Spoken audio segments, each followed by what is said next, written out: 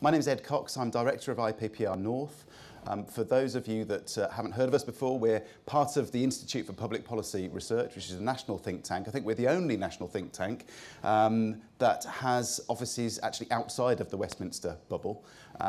We have an office here in Spinningfields in Manchester and another in Newcastle, and we focus a lot of our attention on the northern economy and how that works, and increasingly the relationship between the economy and devolution. And if you don't mind, I just shamelessly plug three reports which I think are of great relevance to today's conversation. One is a report we wrote back in 2012 called Northern Prosperity is National Prosperity, which very much sets out a case for how do we grow the economy to ensure that the northern economy actually contributes economically, nationally, rather than appears a drain on the national economy. And there's a full strategy there as to how we might do that.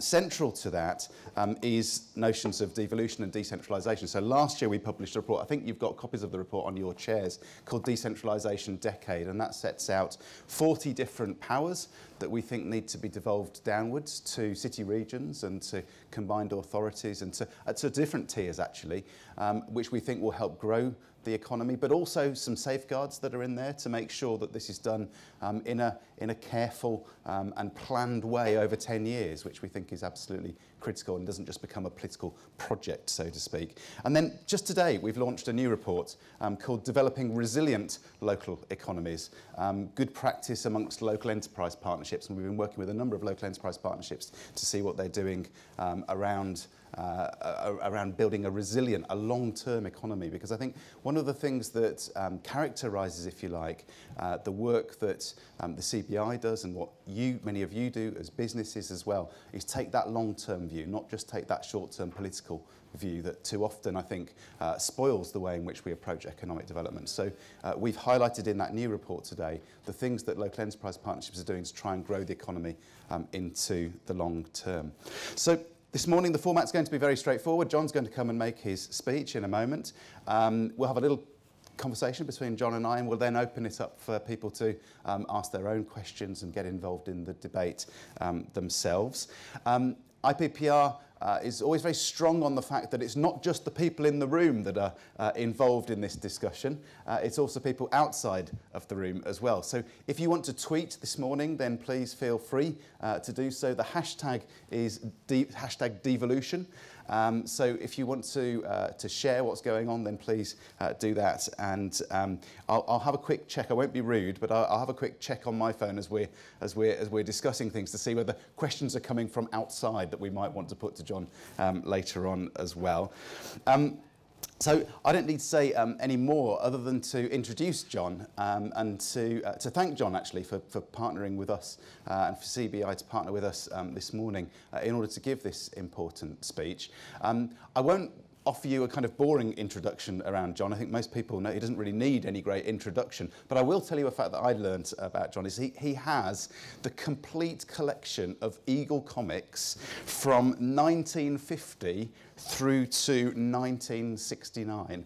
And I will give a prize at the end to anybody who can have a guess at exactly how many Eagle comics that might be from 1950 through to 1969. But without any further ado, John, over to you. Thank you very much. Well, good morning, everybody. It's really nice to be with you here, and thank you for all coming in first thing. And thank you, Malcolm, for hosting us and for a lovely breakfast. On the Town Hall tower are inscribed the words, "Teach us to number our days." Not a bad inscription when it was put there on the clock on the 1st of January 1879.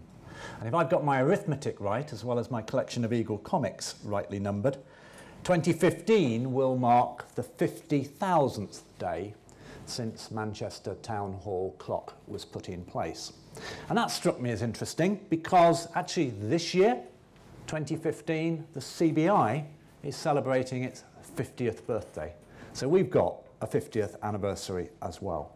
Head inside the town hall across the road and you'll find a statue of Richard Cobden, a leading figure in Manchester's industrial past and one of the city's first elected local officials. So where you were touching on civic and business leadership, it was happening here all that time ago. He lived in a time when local government and local business here in Manchester helped make this city the first and greatest industrial city in the world. So it's in that spirit, Ed, of conversation and cooperation that I'm delighted to be here today with IPPR North. So today, Manchester is still a success story. It's still leading the way. It's still a beacon for the opportunities that we can pursue in local leadership. But it's not the only one. I came up last night on the train from another truly global city, London. I've been this morning to Salford Quays, to Media City. If you go to Sunderland, you'll find Software City. If you get on a plane and zip across the sea to Belfast, and you'll see the Titanic Quarter. All of these are examples of leadership in economic regeneration in our cities, north and south, and all of them demonstrate the diversity, which I think is the very strength of our United Kingdom. And I say a strength because only Monday this week, the CBI launched its new economic forecast for the country, with growth predicted this year at 2.7% and at 2.6% next year. And business is planning to create jobs in every single region in the United Kingdom. But of course, there's still a long way to go. There's a long way to go to get the UK's regions and nations firing on all cylinders. If we could do that, the prize is enormous. And I think this will remain a major priority, whoever's in Downing Street, on the 8th of May. Bringing underperforming regions, a theme I know, Ed, you've been addressing, in line with the average UK growth rate. If we could achieve that prize, we would add £56 billion of gross value added to the UK economy. That's quite a prize. Maybe an ambitious bar for a Finsbury flop to get across it, but it's a real opportunity when you think that the next government is still faced by a fiscal deficit of 90 billion. So we need to dig deep. We need to do pretty much anything we can. And if that's about finding ways for the north and the west to grow rather than for London to continue to power ahead, that must be something we need to do. So today, I want to talk about how the CBI believes we can help regions and nations grow across the United Kingdom. And I want to set out, hopefully through a clear evidence-based approach, how devolution can support rather than shake the pillars of our united economic kingdom. And I guess the grit in the oyster, the bit in this speech which is designed to be deliberately challenging for good reason, is I think we have the opportunity to support growth through devolution, but we also have the opportunity to miss doing that if we don't focus on the right way to make it happen. So let me start by just taking us back exactly 5 months to the morning of the 19th of September last year, the day after the Scottish referendum. People were waking up to the news that Scotland had chosen to remain in our United Kingdom, news welcomed, frankly, by CBI businesses across the country. Why? Because boosting growth in all regions and nations, I think, starts with making the most of our core, unwavering strengths as a union. And I think there are 4 pillars on which our united economic kingdom is built. Common business taxation across the country, and that's an issue, Ed, we may come back to. A single regime of financial regulation so that we can get access to finance across the country without arbitrage. A single energy market in Great Britain. It's a bit different in Northern Ireland because it's a different island. But in Great Britain, I think the economic wiring of the country relies upon a single energy market, and I think a single labour market, a cross-border set of employment laws, a single national minimum wage, the things that enable us to employ people seamlessly. So those are 4 pillars for me that keep the country glued together from an economic perspective. Constitutional issues aren't really the business of the CBI, but if you want a single economic entity, I think you need common taxation, single financial rules, single energy market, and a single labour market. And actually, I'm pretty flexible about what else you do, but that's the glue that holds us together. That's the hallmark, if you like, of brand Britain. A single internal market means letting business trade across borders with ease. It means that all the governments across the United Kingdom have a responsibility to promote unfettered trade across the UK without cost or complexity. From Land's End to John O'Groats, this internal market generates growth and jobs. What's the evidence for that? Neat thing to assert, particularly if you're a unionist. What's the evidence for that? Well, I'd say the following, and I said it 5 months and a bit ago. Scotland's biggest export partner is the rest of the United Kingdom. In fact, about 60% of Scotland's exports go south of the border within the United Kingdom. The single UK-wide regime for financial regulation and common monetary policy is an absolute root strength of the competitive business environment in Northern Ireland. Maybe across the Irish Sea, maybe part of a single energy market with the Irish Republic. But those fundamentals make Northern Ireland a success. And just to complete the picture on Wales, every day about 125,000 people travel between England and Wales for work. Many of the links are east-west, not just north-south. So those, I think, are a few examples of why we're stronger together. Since 2008, our single labour market has created 1.4 million private sector jobs. But our internal market isn't just helping us bounce back faster at home. It's launching us into the global stage abroad, helping companies in all parts of the UK compete with ports in Dubai, manufacturers in Germany, video game designers in Canada. Day in, day out. And our internal market is a magnetic force attracting global investment. I talked about brand Britain. It's one of the reasons why Britain is Europe's #1 destination for foreign direct investment. Of course, that brand has sub-brands, like any good branding structure. But the overarching strength, I think, is brand Britain. It's no mean feat, but it's not abstract theory. Think about what we've heard recently here in Manchester alone. Look at the £650 million of Chinese investment in the works for Manchester Airport, set to create 16,000 jobs in the wider area. And, Ed, as your own work has shown, the North East and Yorkshire and Humberside have seen some of the highest rates in business investment over the past decade. What better proof of the pulling power of brand Britain? So 5 months ago, we recommitted to that, but that wasn't the end of what happened on the 19th of September last year, was it? It was also the beginning, because we kick-started on the day we knew we'd still got one United Kingdom, a new debate on further devolution across the whole of the United Kingdom. A complex debate taking place in devolved legislatures, council chambers, dining rooms, boardrooms, and here at Addleshaw Goddard this morning. And I agree with you, Malcolm, it's absolutely vital that business can and should play a constructive role in that debate. CBI's member companies are most interested in the point at which devolution comes into contact with business. We tend to be pragmatic. We're dealing with life as it is. We're trying to make money and create jobs. So what does devolution mean at the point where it touches the world of work?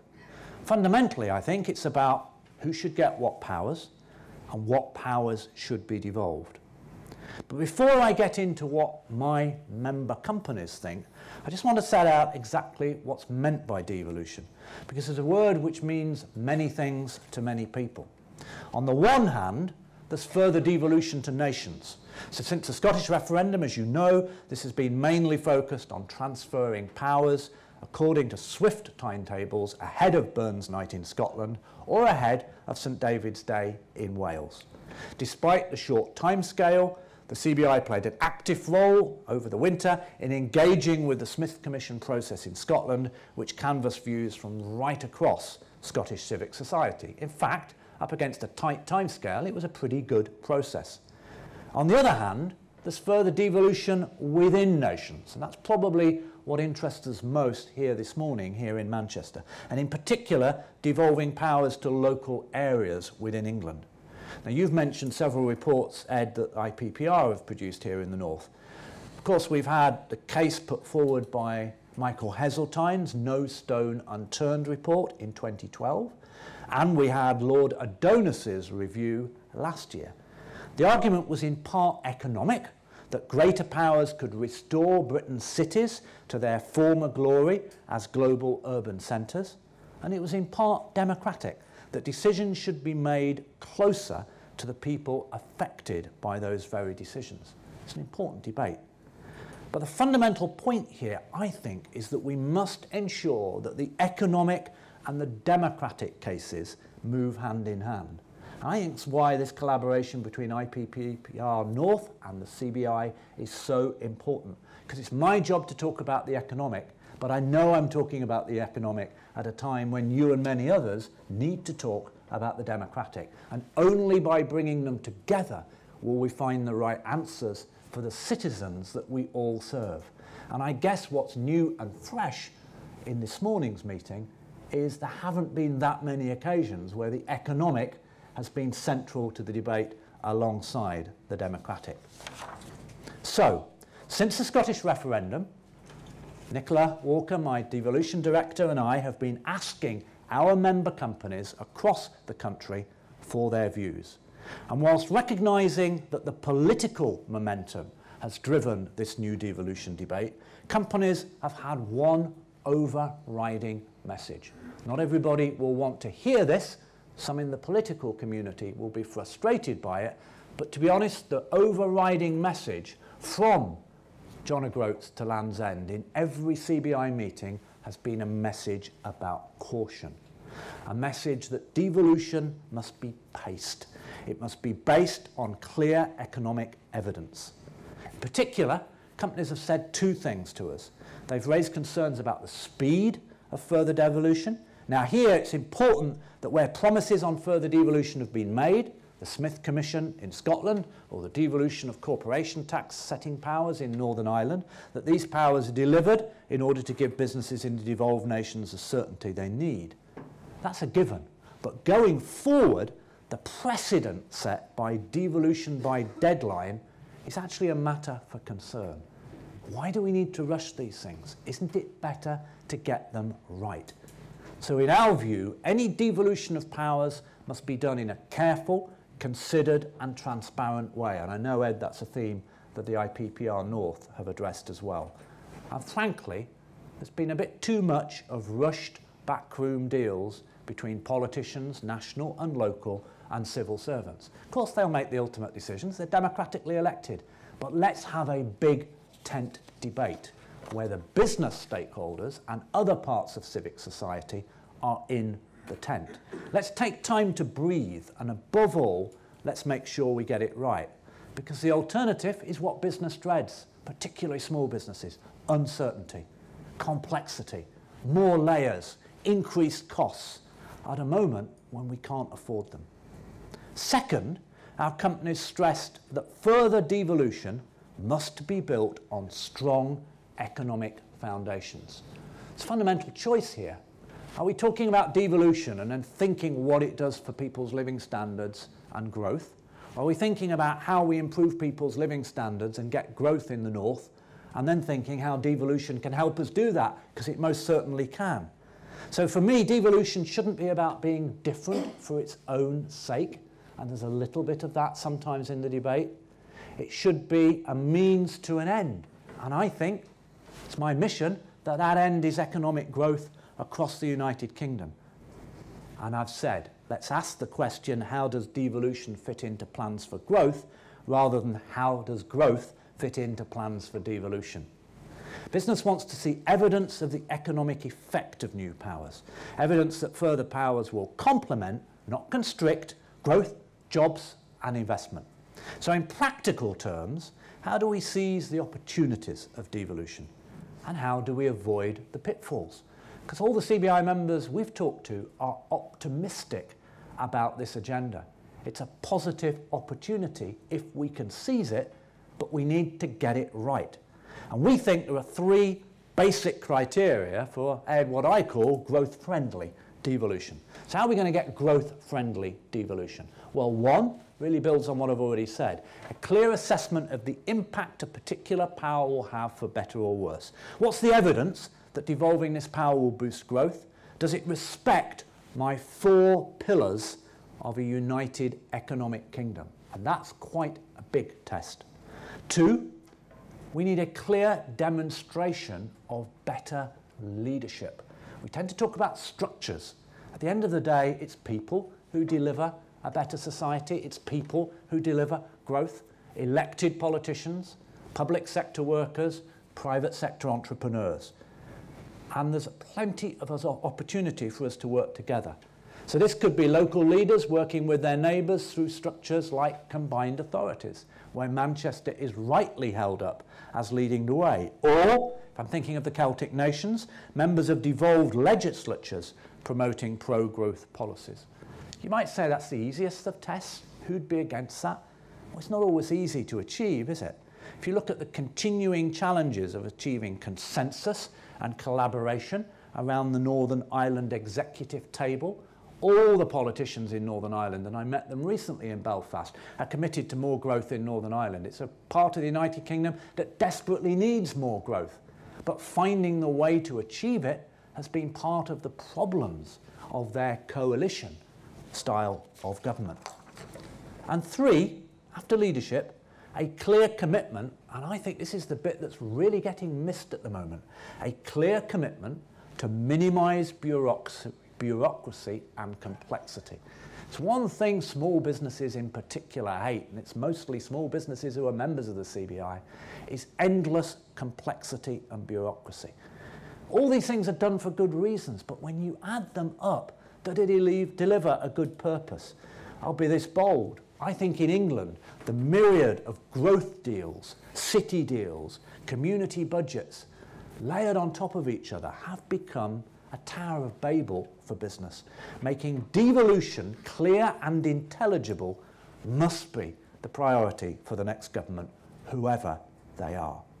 And for local bodies that want to set out the economic case for enhanced powers, and we've had local politicians across the country queuing up to say, give me the chance. I think there's a clear quid pro quo here.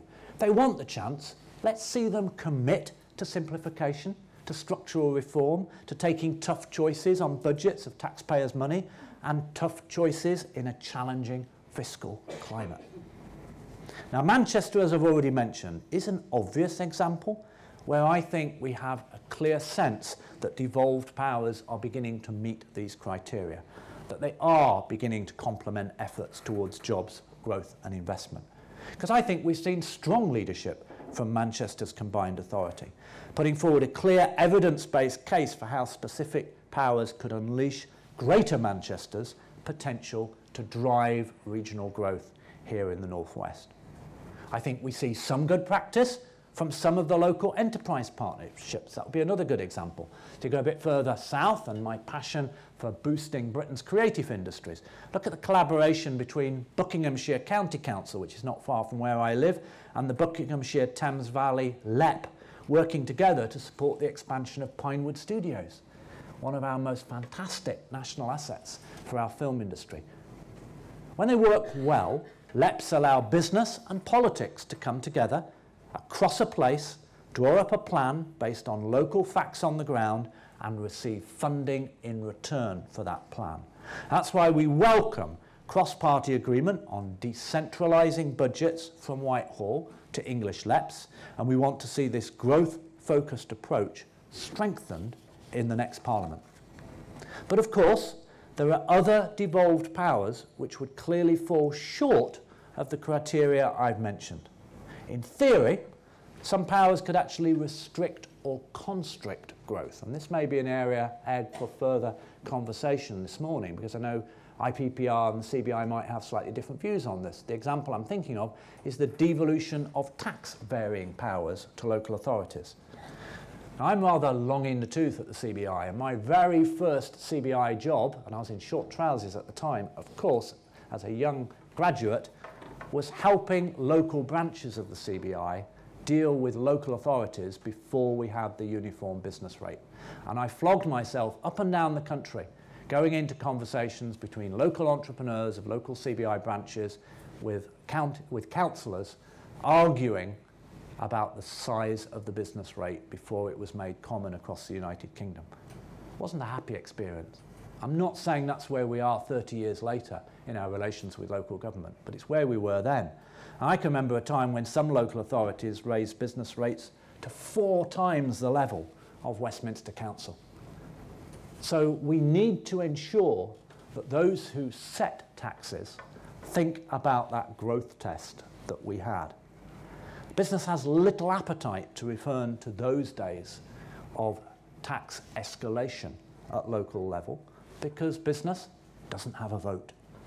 But in principle, we are very supportive of enhanced tax retention powers to give these new forms of local leadership more opportunity to make a major difference, to invest in local priorities like infrastructure and housing. So examples like the business rate retention scheme, the earn back model here in Manchester, and tax increment financing in London and Scotland, these are all things I think business welcomes and can get behind in principle, because they're not fragmenting my united economic kingdom. They are allowing people to retain the benefits of pro-growth policies. So let me pull Ed to a conclusion, because I think you've heard enough from me this morning. Business spoke up during the Scottish referendum, and in doing so, I genuinely believe we made a real impact on a debate that was crucial to our future as a country and, my locus, our future economic success. I guess my message this morning is it's opened a new journey, and that journey is to debate devolution in England. And business must be equally clear that it needs a strong voice in today's debate on further devolution, and perhaps across the country as a whole, that voice from business has not yet been sufficiently heard. I'll be honest with you, it is a voice at the moment of caution, asking politicians to think twice before pressing ahead too quickly with decisions which have real economic consequences. It's a voice asking them to listen to their head, not just their heart, because a lot of the issue on devolution is a matter of the heart when it comes to devolving powers. And it's a voice reminding us, for all the entrepreneurs in CBI's membership, small, medium and large, that we need to think global, lifting up all parts of the United Kingdom to the world stage by building on the strength of our internal market. Yes, business needs greater clarity, both around the existing devolution settlements and the exciting potential new powers on offer. There's no doubt that devolution, done properly, can be just that opportunity. So let's take the time to get it right. Let's make sure any devolved powers respect the integrity of the single united economic kingdom. Let's make sure they're rooted in economic evidence, not driven by political expediency. And let's make sure they complement our efforts to create jobs and growth for our neighbours and our workers across the United Kingdom. If we do this right, we can make sure that the people in all regions and nations see their fair share of the UK's new prosperity. Thank you very much.